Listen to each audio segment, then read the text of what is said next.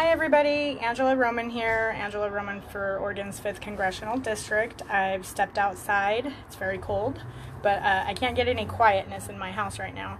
Just got done cooking dinner and eating dinner and listening to that ridiculous town hall by the current congressman, my current opponent, who I will be removing from his incumbent seat in Washington, D.C., and again, they wouldn't let me through the queue. The way these work is you have to sign up for it ahead of time, and then they call you, and then you can opt to ask a question and be in the queue. Well, they already do the research, and they screen the calls and make sure to only answer calls that he's prepared to answer, and that doesn't make him look bad. So, it's fun trying anyway, right? So, I was able to leave a voicemail of my question since it didn't allow me to go live with him, so I thought maybe y'all would want to hear it.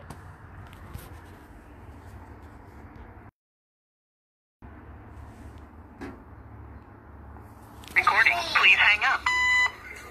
Yes, hi Congressman Kurt Schrader. My name is Angela and I'm a resident in Kaiser, and I actually was one of the first people in the queue because, I have a bipartisan question and a concern here in the state of Oregon, especially after today when your Democrat colleague, Kate Brown, has approved a $2 billion budget, or is proposing to give $2 billion more of Oregon taxpayer money to illegal aliens so that they can create a defense fund to provide them with attorneys to avoid being deported after being charged and placed in jail.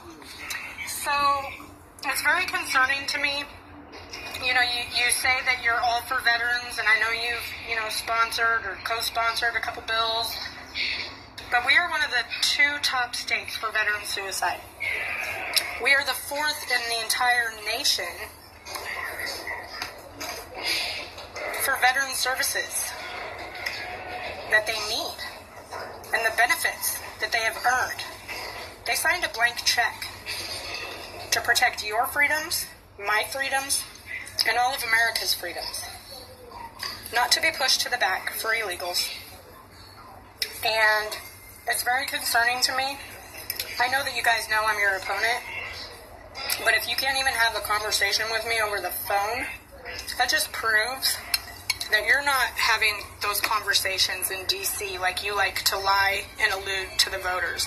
And I just want you to know that my name is Angela Roman, and I am running for Oregon's 5th Congressional District, and I will be removing you out of your incumbent seat. Have a great day, and blessed holidays.